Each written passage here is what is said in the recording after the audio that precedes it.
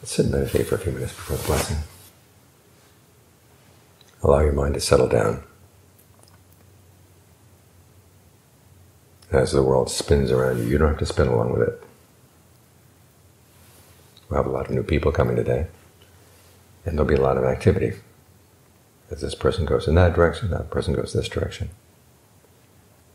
And you can see them go, but you don't have to go with them. You can think of it as being like the eye of a storm. When I was a child, we had 2 hurricanes that came through where we were living. The second hurricane came right over us, the eye. It came into us very, very still, even though the hurricane was quite strong. And it's good to think of your mind as being like that. The world can spin around as fast as it wants, but you don't have to spin along with it.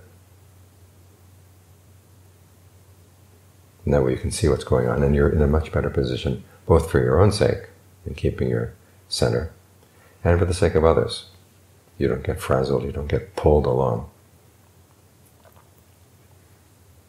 So try to have a sense of where in the body is your center, the spot where you can be sensitive, and know when something has come up in the mind. A good spot may be down around the tip of the breastbone, or it can be in the base of the throat, any place where you're sensitive to tension suddenly appearing. And then you can breathe right through it. It may come, but you breathe right through it. This way you don't carry it around. The world moves, but your mind doesn't have to move with it. That's the attitude you should have.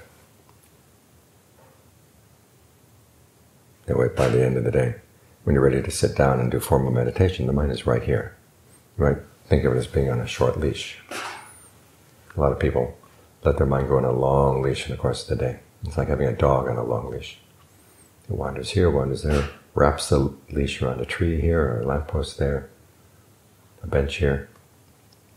And then to get it to come back, you have to unwind all the places where it's been running around. It takes a long time. All too often when we sit down and meditate, you spend the whole hour of the meditation just unwinding the mind from its various preoccupations in the course of the day. But if you keep it on a short leash, you can't wind around anything. Never, when the time comes to meditate, you're right here, ready to do your work. So whichever of those 2 images helps you, either the short leash or the eye of the storm, try to have that attitude that you're not going to wander away. You're not going to let yourself get pulled away by other people. That way the mind maintains its balance. And when the mind is balanced, then it's more likely to do and say and think the right things, the skillful things, things that are good for you and good for other people. So stay in touch with your breath. It's always there. You can always make it comfortable. It may not be comfortable through the whole body, but you can get some part of the body comfortable. Let that be your foundation.